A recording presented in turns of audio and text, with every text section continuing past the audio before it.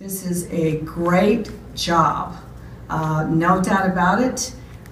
We are probably one of the most sought after jobs that we're going to be. I can tell you that the phone is already off the hook, and I can't tell you, I guess we don't use hooks anymore, do we, with those phones?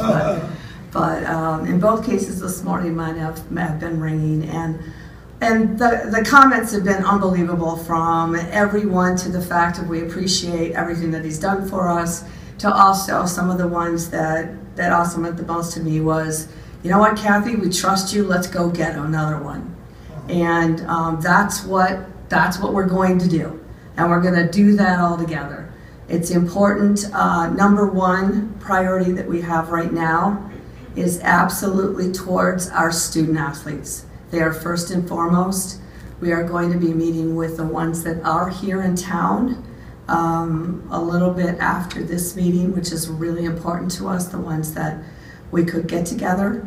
And we know that several are out of town, but certainly wanted to be able to bring them together and spend some time together, just as we did the last time we hired Coach Fleck.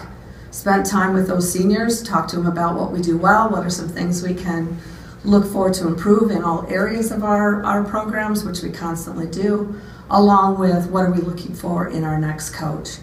We certainly have written out a head coach desired profile characteristics that we've used also the last time. We have adapted this.